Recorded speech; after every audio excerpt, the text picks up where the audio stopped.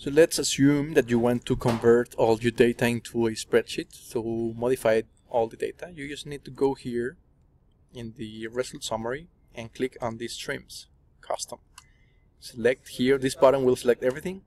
Click copy, go to Excel, and copy and paste it. Now I'm pretty sure you already know how to work in Excel. Typically what I do is to choose everything, add filters to the streams, and get rid of all the information I don't care.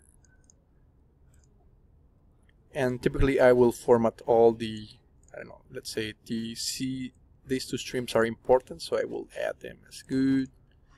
This is another product, and let's say the stack gas will be this one, the bad one. So that's what I do. You can do whatever you want. You know how to use Excel. And well, the awesome part right here is that you can work in graph and do whatever data you want to manipulate. So this way we can always export data to Excel.